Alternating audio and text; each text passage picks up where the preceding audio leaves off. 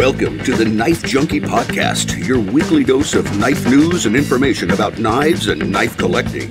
Here's your host, Bob the Knife Junkie DeMarco. Welcome to the Knife Junkie podcast. I'm Bob DeMarco. On this edition of the show, I'm speaking with Sam Curtis of Polite But Dangerous Tools. Sam hails from Alaska originally and makes knives that reflect that state's rugged terrain. Each knife a unique take on a theme, using natural materials, each one different from the next. He's got knife making in the family. His brother was a recent guest here, and he's trained with some of the best. But the individual character and story of each of his knives seems to tell that story is what holds my interest. I want to find out what inspires these tribal creations.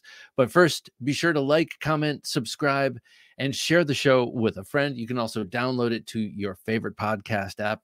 And as always, check us out on Patreon, where you can get some exclusive interview extras and other perks. Join us there at TheKnifeJunkie.com/Patreon. Again, that's TheKnifeJunkie.com/Patreon.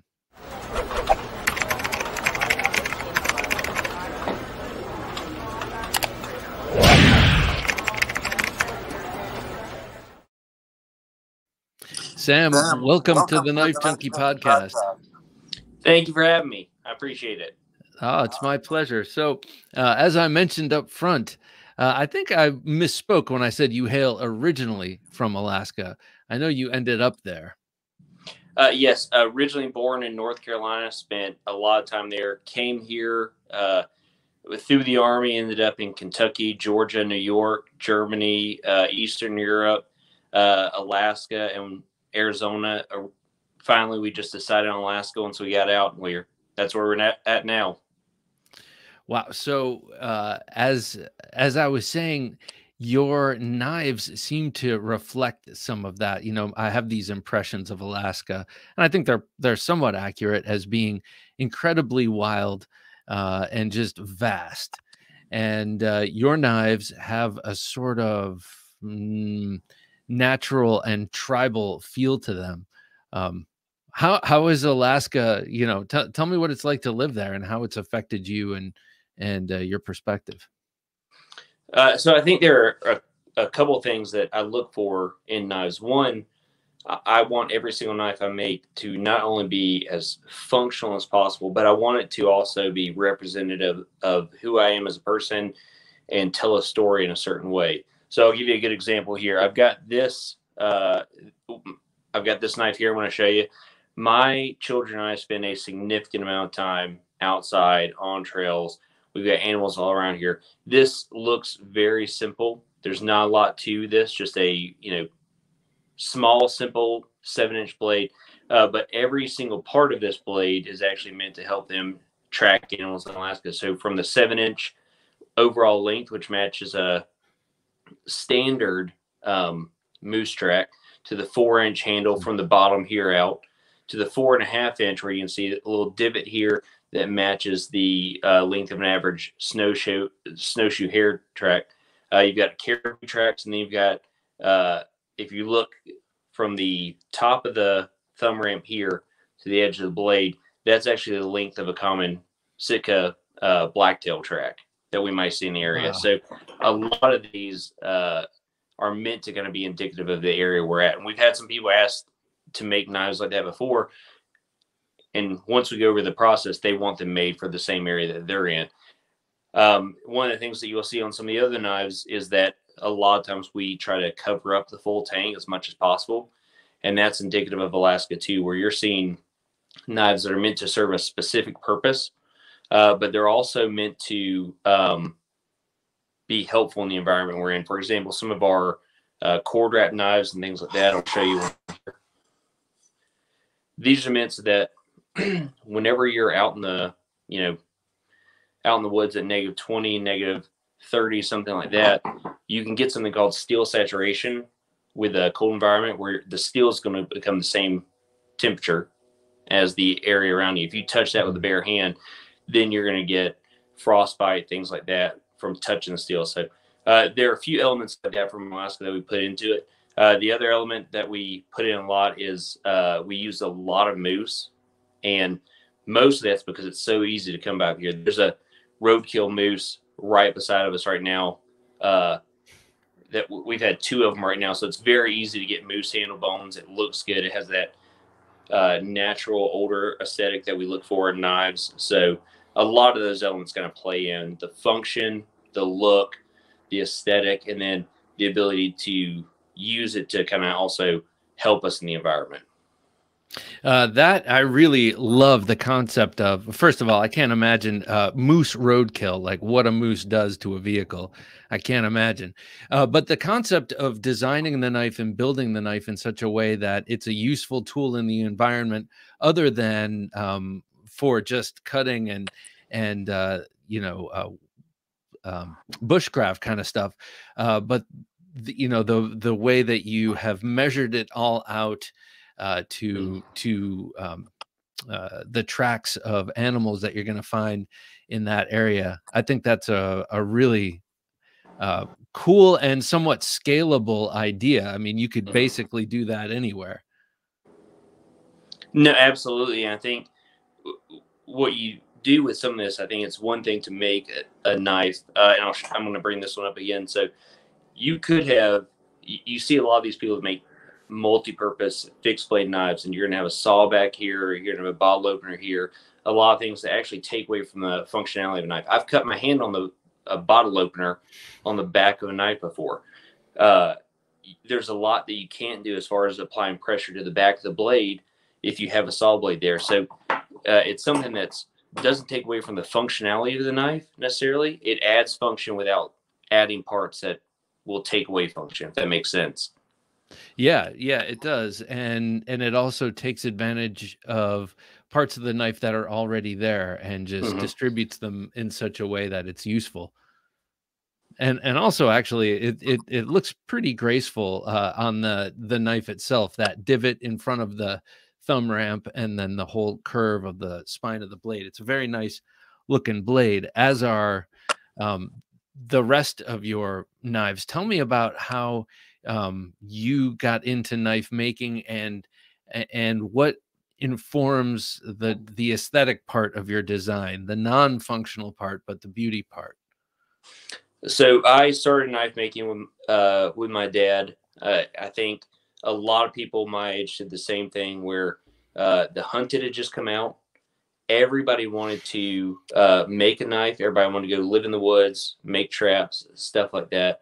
But we were very fortunate that my dad had the tools to do everything with. We didn't know what we were doing, so we went to Home Depot. We bought mild steel. I think we bought a 36-inch long piece. We shaped it into what I would now describe as one of the ugliest looking knives ever. But we did it together, and we kind of worked through some of those things. I was very young when I did that. I started making my first real knife about 18 years ago and really started working on that. I think I haven't posted this yet, but I have it here. I made a tracker from that on a bench grinder. So this is the tracker that I originally made. And this really is, when I talk about what forms my decisions on knife making, a knife like this is what really kind of helps inform me, because you see this in a movie and you see Benicio del Toro and he's throwing it like crazy and he's fighting somebody with it, and this does everything. But then when you start using a knife, you start to see some things, if you use a knife regularly, that become flaws, where here we've got a hollow grind matching up to a convex grind at an angled point. And so you start realizing, like, well, hey, this doesn't make sense. This doesn't add up to something that's going to be functional in the way that I use a knife regularly. I'm going to have a snag point right here. And so as you start making knives like that and you start using them a little bit more, I think what you see is, hey, there's a difference between the aesthetic and the function of a knife. On that same hand, I think being in the military, everything's given to you. You have a pattern you're going to wear. You have gear you're going to carry. Everybody's got the same rifle. You can tell somebody's rank by the optic they have on their rifle, by how it's set up, even if you can't see the rank on them. And I remember hearing a quote, somebody saying that, it used to be that when people went into battle, they carried weapons with them that matched their personality. And Union soldiers, when they would drop their old Winchester lever actions, and they would get picked up in ambushes by Native American soldiers, that the next time they saw those same weapons, they would have feathers tied to them. They'd have carvings done into them. They'd had these, decorative beads and other things like that put into them. And the same person was saying, all we have left for the soldier to choose, customize, and display who they are is their knife. And so in that vein, I want something that's functional. I want something that that meets a user's end needs. I want something that I'm going to be comfortable carrying anywhere I go. But I also want to be a knife that somebody's going to want to say, this fits my personality. This fits the way I'm going to carry it. And this fits the style of weapon I want to have on me. Like if I were to die right now and somebody were to come over my body, this is the weapon I want to have on me. Except you don't want that guy to get it. That's the only thing. But what kind of person do you think fits your knives? So I really there's really no difference between a knife you're going to get from me and that you're going to get from any other maker functionally. I mean, these all have brass pins. They all are pinned the same way. The same amount of resin is on them. The same amount of epoxy is on them. The same amount of stain, the same amount of sculpting is going into them. What you're going to see is that they're going to have the obsidian kind of napped features on the blade. You're going to see that sculpted handle style. And it's going to be irregular. It's not going to be, it's not going to look consistent throughout. It's going to have irregularities in it. I think the kind of person that's looking for one of these blades wants something that's functional, but they want something that displays almost a primitive tribal type of knife. Yeah, it's almost like something that gets you in touch with the warrior class throughout history, in a way, because the quote unquote tribal nature of your knives. I'm not exactly sure I could put my finger on what tribe, so to speak, but it has that, your knives have that feel. And in a way, it kind of attaches you to everyone who's carried a knife either into battle or into work, throughout history. I mean, I think you see this with a lot of people. One of the last classes I did in the Army before I left, and this was a while ago, but it was somebody talking about the theatricality of warfare and how we represent ourselves to the people we're fighting often kind of gives them an idea of what they're going to come up against before we ever get into that spot. And I think the same thing, if you go through the South right now, go to any farm you want to, I guarantee you're going to find a case pocket knife, a case trapper in every farmer's pocket. It just, we did that, or an old Smith & Wesson farmer. There's something about a certain style of knife that attracts a certain style of person. Yeah. And then you can also display who you are by the certain type of knife you carry. So, yeah, well, that's true. And a lot of people who, watch this show or who are attracted to this kind of content, really, begin to identify in some ways with their taste with knives. It's kind of like music when you're in high school, you kind of identify with that music and you build a little part of your identity around it. It's kind of the same thing, especially if that's not just a collecting, a piece for collection, but it's a piece you're actually going to rely on. You talked about you were in the U.S. Army. Thank you for your service. Thank you. And I thank you. And then I know you went on to use some of that training to do other more law enforcement style things. And then your knives are born out of a usage. So obviously you've had a lot of usage in your past. Tell me a little bit about your experience in the Army, and then, what you've done afterward and how knives have fit in. So, and this is going to lead into kind of why I make knives the way I look into the way I do. With me, a lot of this stuff is very nostalgic. And so there are little elements that I'm going to carry through with nostalgia, no matter what experience I was in. So I was an infantry officer in the Army. I was stationed in Fort Wainwright. We were there for a few years. And in that time, I was a striker platoon leader and then a scout sniper platoon leader. The scout sniper platoon got kind of transformed a little bit into a mountaineering platoon. So what we were doing was we were actually looking at over snow mobility, ways that you can traverse the snow quickly, efficiently, and tactically, which is something that's very difficult to do when you're looking at Arctic considerations. And then at the same time, we were also trying to incorporate some of our scout sniper techniques, our hide sight techniques and stuff like that. In that, you're looking at knives that you have to do a few different things on that side.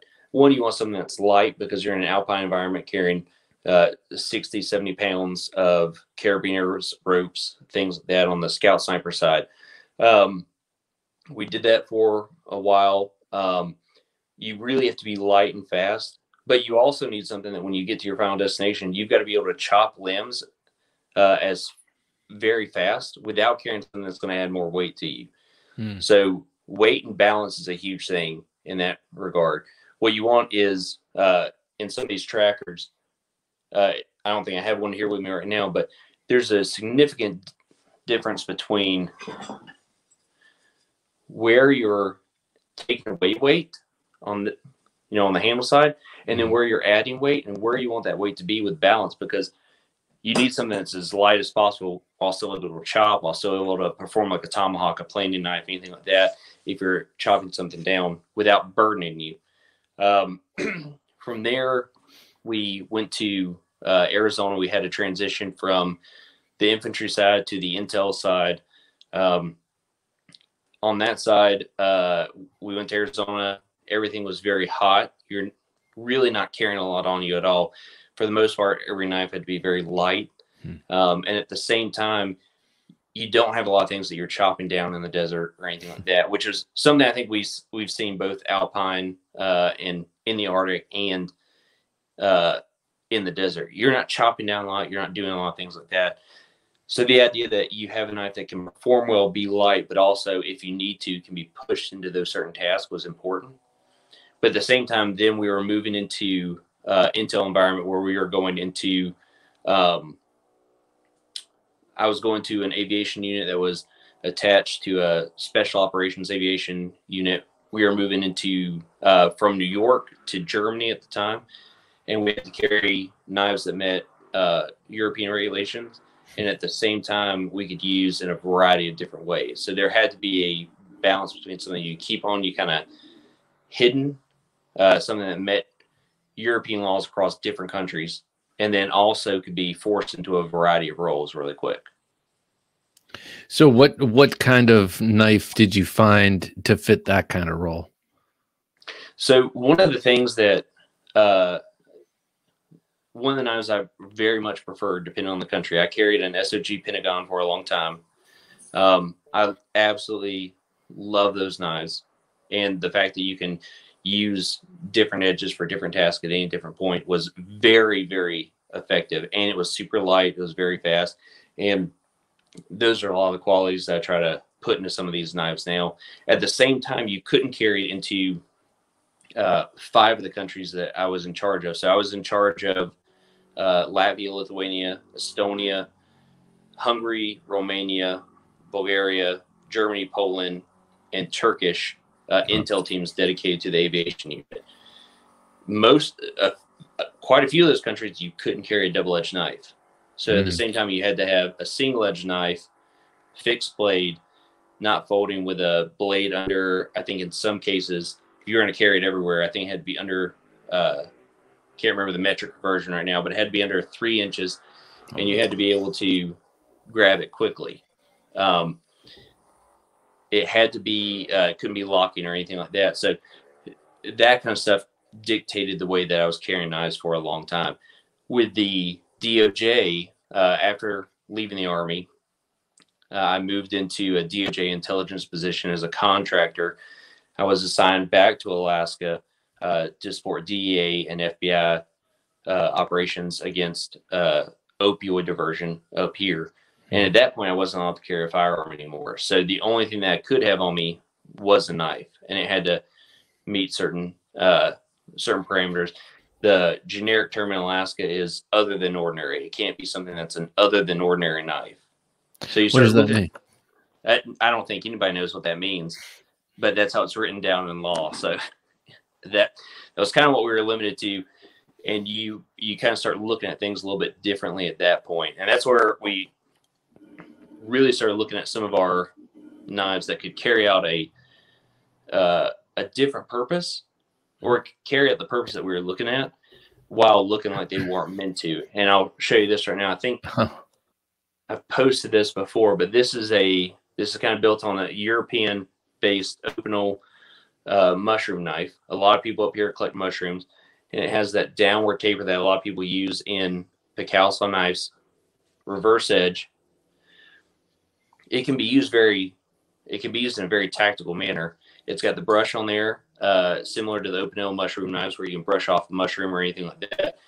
It can be used to prune mushrooms and everything like that. But obviously, somebody who knows what they're looking at is going to understand that this also has a different purpose. And you carry it in a lunchbox, and you've got a perfect everyday carry knife that's definitely not meant to serve a tactical purpose. Definitely not. Yeah.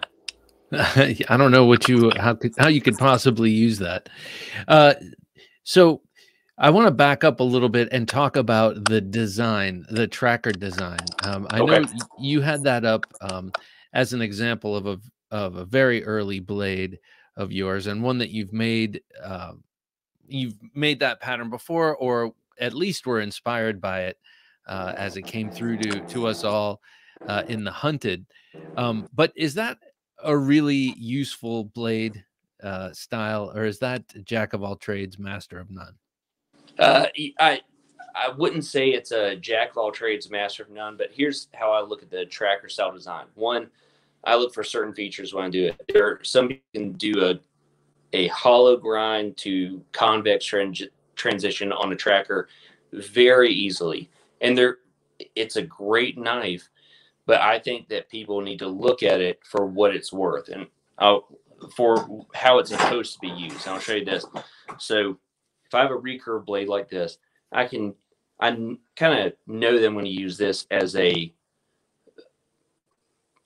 I'm going to use this for more detailed stuff. I'm going to use this edge for more chopping. People don't seem to have a problem with that with kukris or with anything else. So I think where people use trackers, I think they buy it for a certain look, and then they don't use it the way it's meant to be used. For example, I look at a tracker and I see I've got a planing edge here. I've got a tomahawk edge here if I need to draw down. Sometimes what I'll do is I'll take a bandana if I'm using this for, small tasks. And if I can't use this edge here, I'll wrap it around. And now I've kind of got a skinning edge here. Mm-hmm. So I've got a knife here that can do certain things. But if I try to use this for, let's say, general skinning or anything like that, without taking into account that it's actually three different tools mixed into one, what's going to happen is I'm going to drag that knife. I'm really probably going to get upset with a friction at one point where I start hitting that edge, that gut hook area that a lot of people call it, and I start pulling down on that. You're not going to connect with the material that you're trying to cut the same way that you would with a normal knife.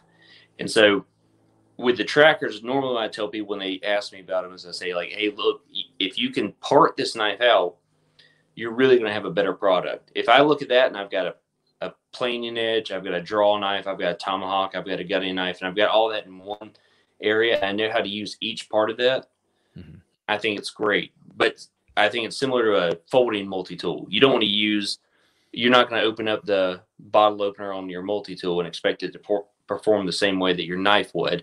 This is that just spread out over a fixed blade knife. All right. So tell us how you got actually started in making knives. So what was the spark? I know you said you started with your dad and it was the hunted, but the actual, you started to say you got some mild steel from Home Depot, but how did it go to a point where you're making real legitimate knives and, So I had an opportunity at the college I went to work with a master bladesmith. And then at the same time, there were a whole lot of abandoned vehicles in the area. They were asking people to clean up. We were getting 4140 steel off of Springleaf and things like that. And we had an industrial engineer shop on campus at Appalachian State University. So we were able in our free time to just go to the shop and make whatever we wanted. The tools were there. You just had to sign in with your card at the time, and you could make anything you wanted. At that point, we started working with some different, a friend and I started working on some different knife designs and started really trying to play around with stuff and say, you know, how easy is this to make? What can we really make from here? What tools do we need? What works and what doesn't? Will welded steel work as well as monochrome steel? Will any of that perform the same way? And from there, we just started playing around with designs, which is still one of the things that I like to do today and why I like to use scraps and things like that, because I think you learn a lot in those areas. So that started, I want to say that was 2009 or 2010 when really started getting into all of that. Practicing heat treating and practicing different designs and taking them into the woods. Appalachian State is surrounded by forest. I was lucky enough that all of my classes were Tuesday, Thursday schedule. So Monday, Wednesday, Friday, I was out in the woods. So I'd make a knife. I'd make a knife probably Monday or Friday, and I would spend the next Monday, Wednesday, Friday out in the woods using it. 2010, 2011, may have been as early as 2009. I'm sorry, can't remember when we started doing that, but went out all the time and just started using these knives. And really, I think the use was what kind of drove everything else. And then we had a couple things at the house. We couldn't carry much because we were traveling so much with the Army, but we carried, I would say, 5 or 6 tools, belt sanders, grinders, a couple things like that were used when we'd make probably 1 to 2 knives a year, based on whether we're giving them out as a gift. I think the most we ever made in 1 year prior to this was maybe 8. I think it was 8 knives. So very slow. But so at this point now, tell me about your process and how it grew to be. You were talking about 1 to 8 knives a year, and now how did you get to this place, and what's your process? So the first thing I always want to look at with the process is looking at a blank piece of steel, and I do stock removal knife making. I'm not forging. I'm not making Damascus or anything like that. We get that question a lot. I'm sorry if you hear that. We live in between an airport and a military base, so there may be some stuff going around. But no, the first thing I want to look at is what the intended use is going to be. What are you looking at in terms of knife function? And you're going to see with some of the knives that I have posted on my page, we have some knives that are very forward heavy. They're going to be tip heavy. We're going to have some that are going to be very tip light. It's a very intentional design. So if you're looking at something like a Quaken, something like a Tonto, and you're looking at that, a lot of times you want balance to be a little bit more handle heavy, I think, so that you have more control over where the tip's going to go. Mm-hmm. If you have something that needs to be the exact same weight, but you need it to be more of a chopper, more of a general tool, I like to put the weight near the front a little bit more.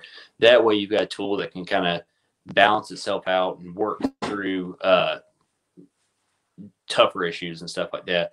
So always intended purpose. The second thing I do is look at what I want, how I want the knife to perform in terms of the bevel, the initial bevel, how much I want to be able to chop, everything like that, how much I want to be able to cut, do I want to be a slicer? And then the last thing that I go into is once I have that shaped out and the knife is balanced the way that I want, and I start removing weight from either the pommel area or the guard area to really line up the weight where I want it, then I start looking at aesthetics. And I think, where is this going? And what's this person going to want to look like?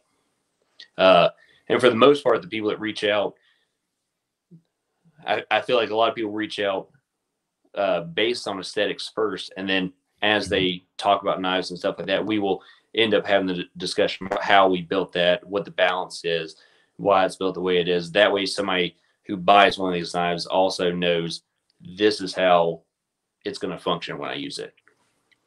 So looking at your page, we were just scrolling through. I saw, Sachs. I saw Bowie. I saw another knife that I talked to you about that I thought was a Sachs, but it's something else, a Janop or something. But my point is, you see a lot of different influence going into these. They all have a very unified style or aesthetic, and it's very definitely yours. But they seem like they garner inspiration from a lot of different places. Do you have an interest in historical knives and knives of other cultures? Oh, absolutely. I think anytime that a culture has dedicated themselves to making a certain style of knife, there's a reason why. So maybe if you find, when people talk about archaeological sites and they talk about Clovis points and Folsom points, the issue is not why they made the first one you found or the anomaly that you found, but it's why they continued to make that pattern. And so I think that definitely shows a level of expertise and a level of something working. And I think when you look at each of those areas and you look at what those people were building and then what they were, the environment that they were in. For example, I mean, when you look at areas that had almost no vegetation or anything like that, when you look at the Arctic, knives are small. You're not going to see a chopper. You're not going to anything like that. But they continue to make the same pattern over and over because it's effective, because it works in the environment that it's in. I think some of the ones you were talking about. So this is one of the ones that you talked to me about before. This is based on an African gardening tool. Right. And you can see as you look at it that it's extremely light. This is actually lighter than most pocket knives I have, but the weight is all four. You can see that it kind of gets a little larger up near the tip of the blade and then has a drop off. That's a very, very steep cutoff for what you'd consider, for what a lot of people would look at as a Sachs Warncliffe style knife. This is a sharp drop off, but you still have a lot of weight right here. Then you have this tip up design. That's something you see in a lot of gardening tools and you see in a lot of Sachs knives, the older historical ones, where you have the tip that rises up. It's not completely flat because as you're chopping, you've got your weight right here. So this is going to be the point of the knife that's actually going to probably going to make contact with what you're chopping at. So this is more of a balance issue on this one that kind of drives this. So yes, it looks older, it looks historical, it looks like you would fit in a Primal movie or something like that. It looks like that, but it's still engineered with pins in the same position, weight where it's supposed to be, a tip that's able to be sharp while you're not relying completely on the tip for chopping or anything like that, and you're not going to take as much shock to the hand by having that weight a little bit farther back. So that knife that you just held up and others have that handle. Is that moose? What are you dealing with in terms of these materials? Well, it depends. I'll show you a few here real quick. So I've had a lot of questions about what kind of Sachs this is, and people normally don't believe me when I say it's a gardening tool. It's based on a gardening tool. That is a black spruce handle that's been dried out for about 4 years, and it's been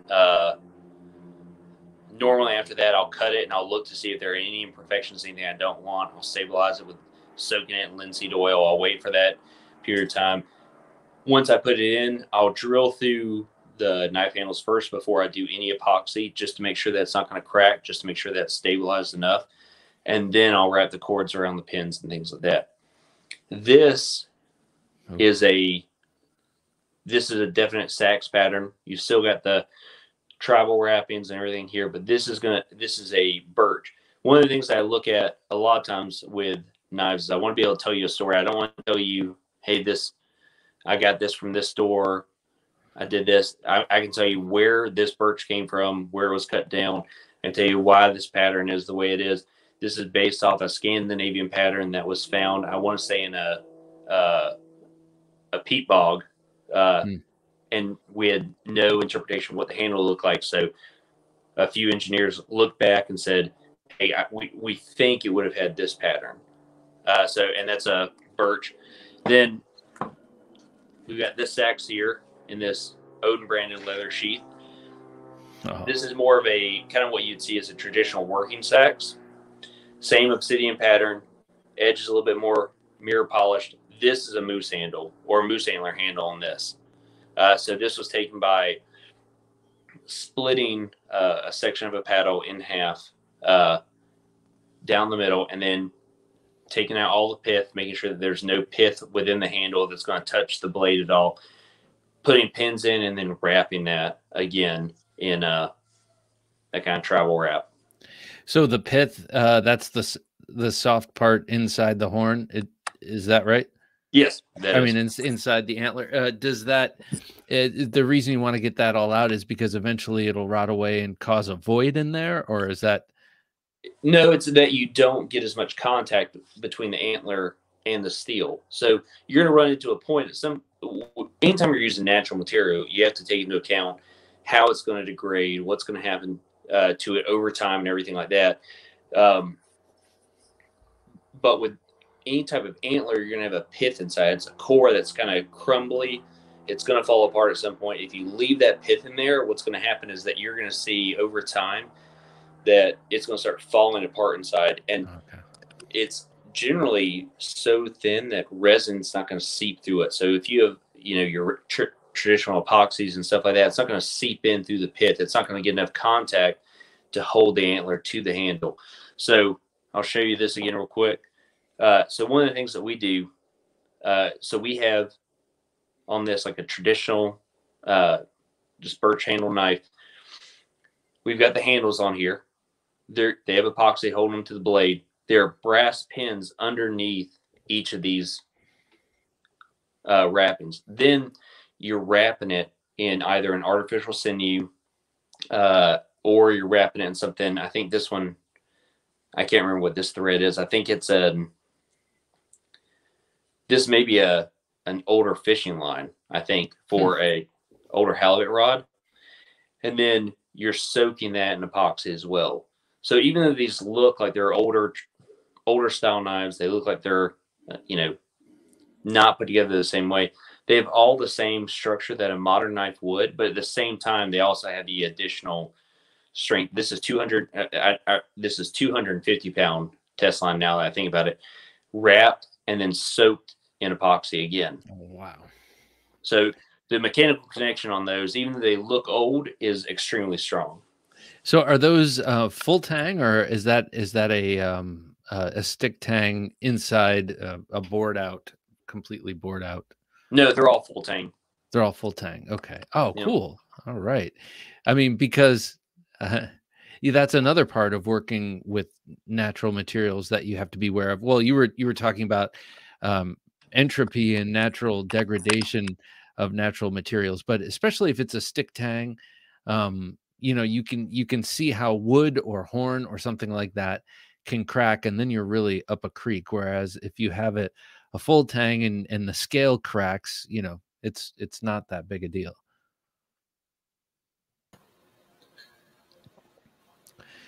In terms of sheathing, what do you do in terms of securing these things? Because your blades have that ancient look, but they're also meant to be used by people who use knives on the daily, so they have to have some sort of sheathing, and maybe I would assume somewhat modern. So how do you, if you're a soldier and you want to carry one of your knives, how do you do it? So there are a few different things that I do with sheaths, and it's based on the overall design. If you don't mind, I can take a second and show you some of the different knife designs we have here.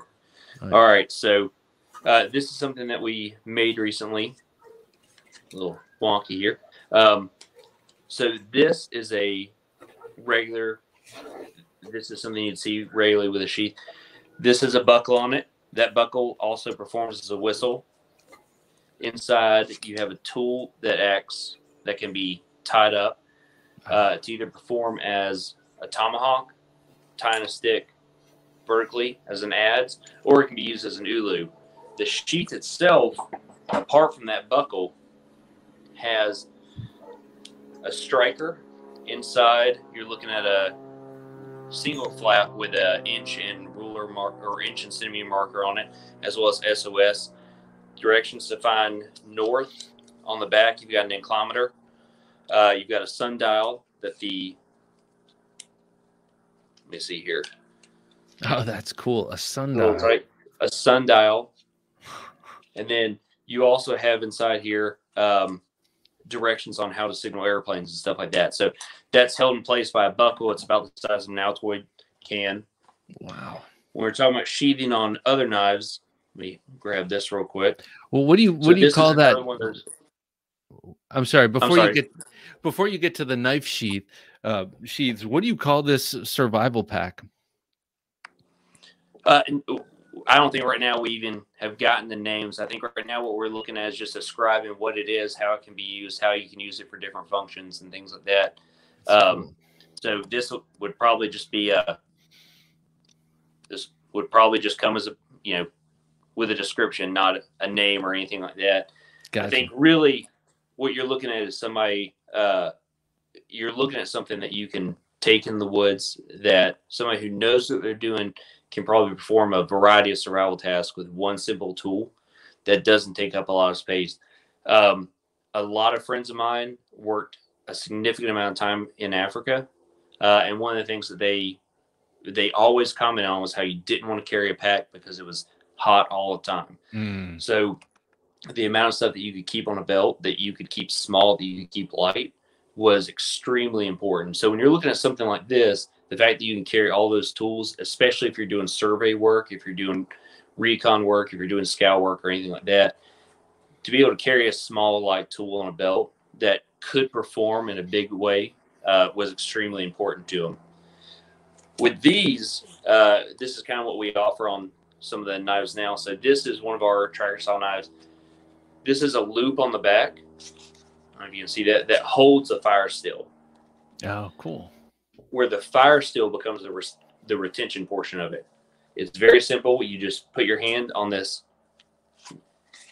leather flap here. You push back. It's off the knife. And then you've got your knife ready to go. That is so cool. So with a sheath like this, one of the things that we wanted to also make sure was that you had everything you needed in this is a fairly traditional, older style looking sheath. Some of the features that we have on it, of course, it's got the fire steel. It's going to lock it in. The belt lip or belt loop on the back has inch markers and centimeter markers, which may not always sound important, but a lot of times what you do if you're doing a site recon or anything like that is you want to be able to include something that has a scale on it. And everybody's not carrying a ruler on them. A lot of people don't carry multi-tools or anything like that always have the inch markers or anything. You've got a compass built into the bottom of the belt loop. Huh. And then apart from going back from there, you have an inclinometer again. You have the same sundial loop, and that sundial loop on here holds 25 yards of 250-pound test cord with 9 beads in case you need to make a pace counter out of it. So again, this is a system that's very easy to walk around. It doesn't take up any more space than a regular knife, but at the same time, it kind of performs like an entire survival kit. Yeah, that's very cool. It's so modern, primitive. You could see, you could see highly trained, or you could see trained soldiers and people like that using that knife. It reminds me a bit of how the SEALs, like the Navy SEALs, you hear a lot about the equipment they like to use, and it's not all super high tech. A lot of it is, but not all of their kit is super ultra modern. Some of the stuff, some of the knives they like, the tomahawks and stuff, they have an older feel to them. And I love that. It's like a connection to the past. Like I was saying before, kind of a connection to the people who carried those kind of things before them. No, absolutely. And I think that's one of the things that goes into that warrior mindset, is that really the only thing you have left, you're going to get your rifle issued to you. It's going to have the optic on it that somebody wanted to give you. It's going to have the night vision that somebody wanted to give you on it. It's going to be set up the way that somebody else wanted you to have it for whatever role that you were put in. Really, the only thing you have a lot of customization over is that knife. And that doesn't mean, so I think it can go two ways. You can have a lot of people perform very well if they know what they're doing with a very cheap knife. So I don't want to discount anything like that. But on the other hand, you want something that's also going to match your personality.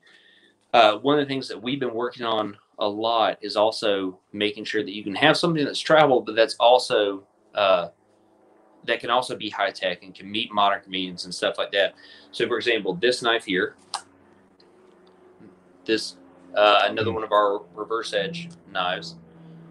A lot of people like the tribal pattern on this, the reindeer antler, the tribal wrapping, the skull carved.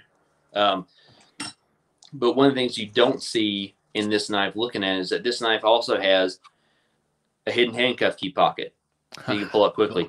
This knife is, this sheath is Bluetooth compatible, NFC compatible. So you can actually embed codes and stuff like that that you want to hide in something as simple as a knife sheath. So it looks old. It looks like it's a classic old design, but you can connect your phone to it. You can write code on it. You can embed codes in it. You can drop it places. And that's not likely going to be a place that somebody's going to run through a Bluetooth scanner or an NFC scanner. So they look old. They have that pattern. They have that customization. They have that feel that a lot of people want to have, that they're connected to those old time warriors, those old time soldiers and stuff like that. And at the same time, they're able to express some kind of individuality and stuff like that. Same thing with this. This is, I told you I carried an SOG Pentagon for a while. This is kind of what I wanted from the Pentagon. So this is a rounded tip dagger. So the bevels do not go all the way to the end. This is rounded here. It's chisel ground. So bevel's only on one side. And that's so that I can differentiate between the edges when I'm using it. So I know which edge I'm going to use at which point. And people used to do this a lot with, let's say, like the Microtech Crosshair, the SOG Pentagon. You'd have a serrated edge and a plain edge. And you would set them up in a way that you could differentiate which edge you were using at any given point. But the problem with all those daggers was always that they had a tip that was very weak. It was easy to break off. So this rounded tip kind of allows you to use both edges without necessarily worrying about a fragile tip. And the same thing with this. This is a NFC compatible sheath. So you can actually connect your phone up to this, Bluetooth, anything like this. With the ones that we made so far, when you get them, you can connect your phone to it. And it has to be on a certain part on the sheath.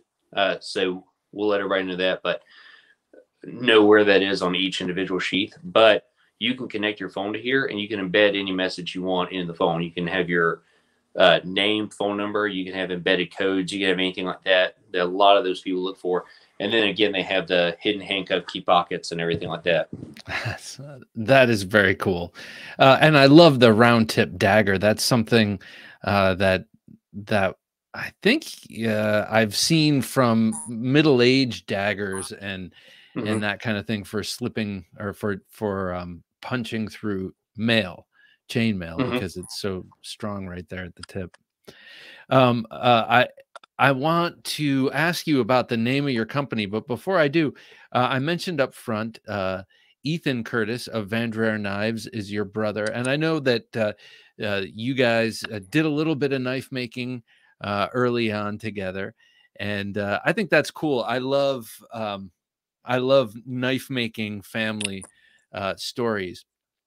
You seem to have some of the same spirit behind your knife making. Your work is very different, but you seem to have some of the same, well, spirit behind the work you guys do. Yeah, I think no matter what the goal with, or no matter what the designs look like, really the biggest concern is the end goal. What kind of product are you gonna end up with? Ethan is great at using G10. He does a great sculpted handle. He's great with his finishes. And you can, I think Ethan's honestly one of the most responsive people to what his customers ask for. So when he sees a change or a trend, he adjusts that right away.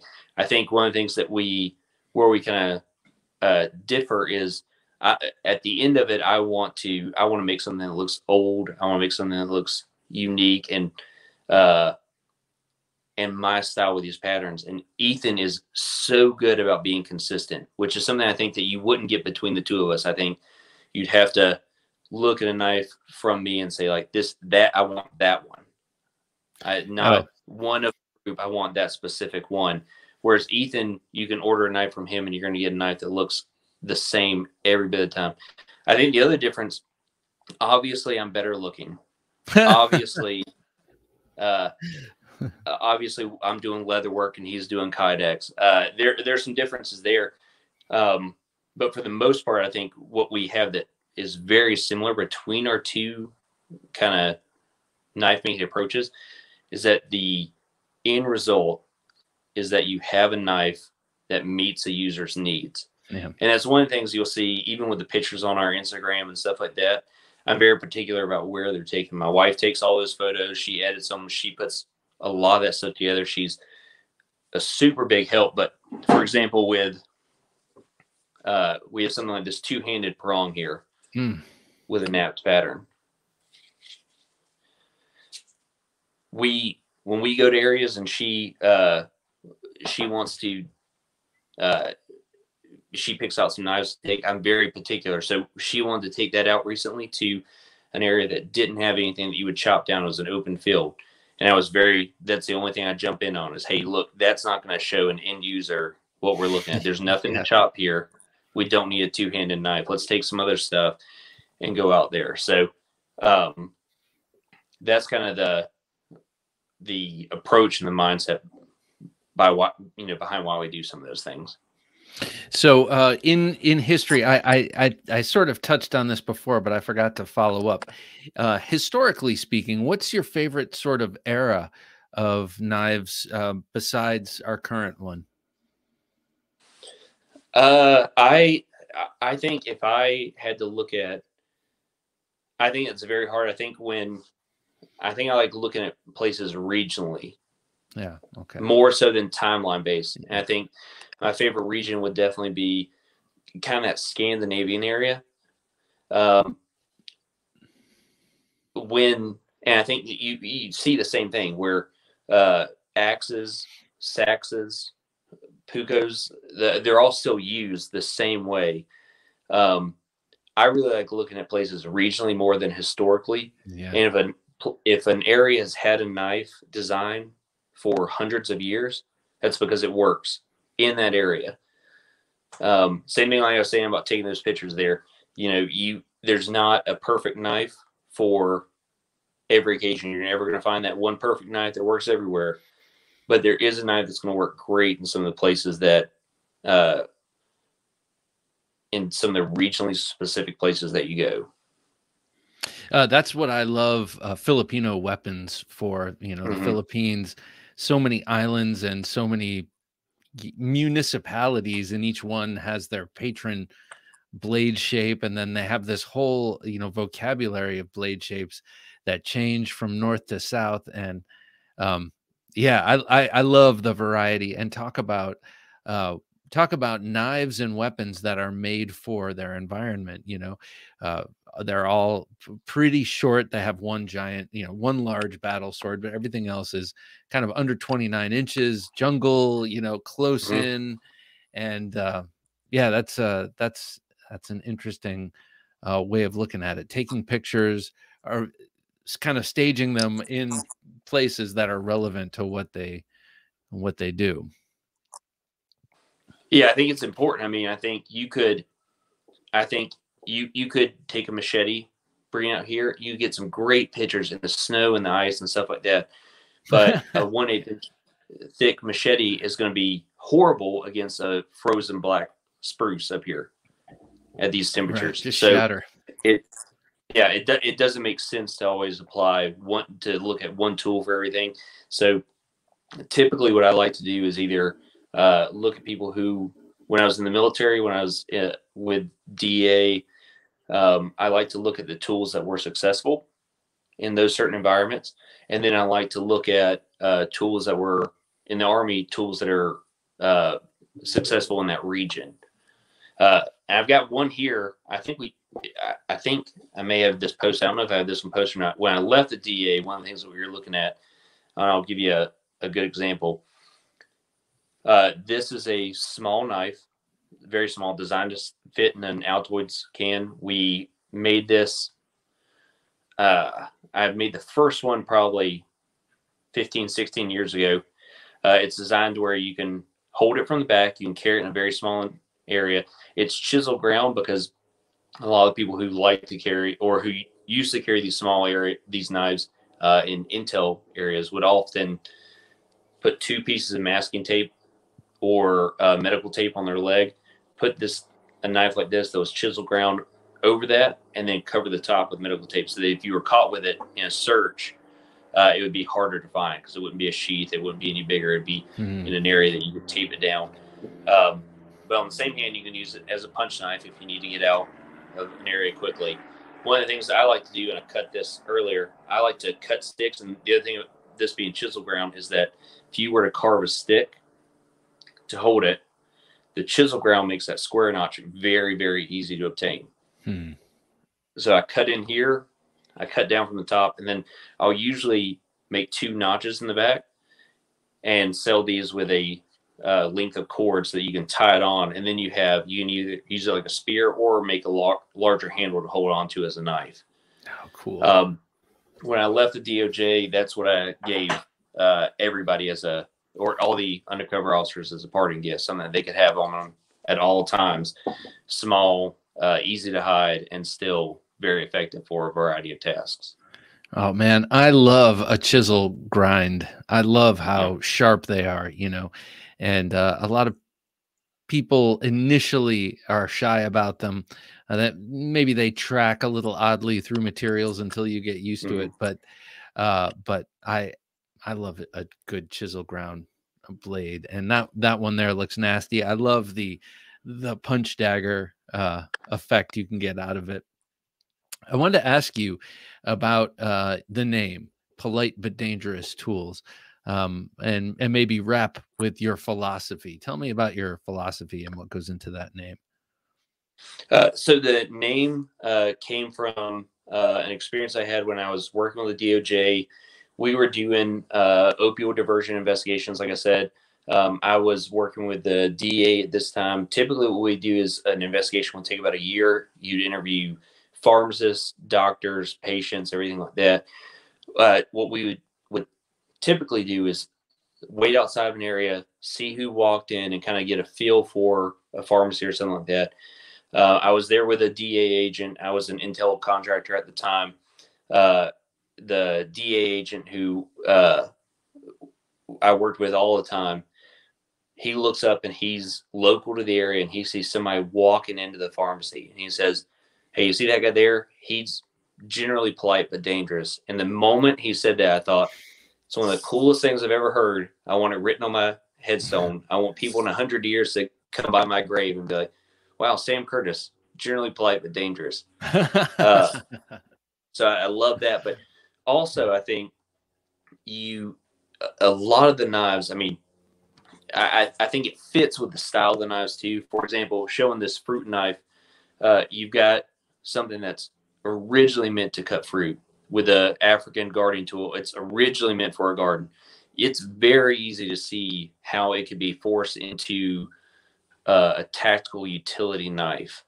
But that's not what its original purpose was. Right. And so that's kind of the philosophy that I take with a lot of these knives. I want them to look older. I want them to look antiqued. I want them to be originally built for something constructive and built in the way that they also can do something deconstructive, I guess, if possible.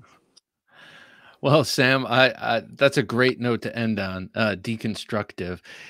Thank you so much for coming on the Knife Junkie podcast. I really appreciate it. I think your knives are really beautiful, but I also love knowing how robust and well thought out they are too. They're not just pretty looking wall hangers by any stretch. So thank you so much for coming on the show, sir. Thank you very much. I appreciate it. It's my pleasure. Don't take dull for an answer. It's the Knife Junkie's favorite sign-off phrase, and now you can get that tagline on a variety of merchandise, like a t-shirt, sweatshirt, hoodie, long-sleeve tee, and more, even on coasters, tote bags, a coffee mug, water bottle, and stickers. Let everyone know that you're a knife junkie and that you don't take dull for an answer. Get yours at TheKnifeJunkie.com/dull and shop for all of your Knife Junkies merchandise at TheKnifeJunkie.com/shop. I forgot to ask Sam on the air here the best way to get in touch with him to get one of his beautiful knives. And I happen to know it is through Instagram. So definitely follow him on Instagram. It's serious eye candy regularly. But that's also a great way to get in touch with him to get one of his beautiful knives. So there he goes, ladies and gentlemen, Sam Curtis of Polite But Dangerous Tools. Be sure to join us again next Sunday for another great interview, and the Wednesday for the Wednesday supplemental, and then Thursday for Thursday Night Knives. For Jim working his magic behind the switcher, I'm Bob DeMarco saying until next time, don't take dull for an answer. Thanks for listening to the Knife Junkie podcast. If you enjoyed the show, please rate and review at reviewthepodcast.com. For show notes for today's episode, additional resources, and to listen to past episodes, visit our website, TheKnifeJunkie.com. You can also watch our latest videos on YouTube at TheKnifeJunkie.com/YouTube. Check out some great knife photos on TheKnifeJunkie.com/Instagram, and join our Facebook group at TheKnifeJunkie.com/Facebook. And if you have a question or comment, email them to bob@TheKnifeJunkie.com or call our 24/7 listener line at 724-466-4487, and you may hear your comment or question answered on an upcoming episode of the Knife Junkie podcast.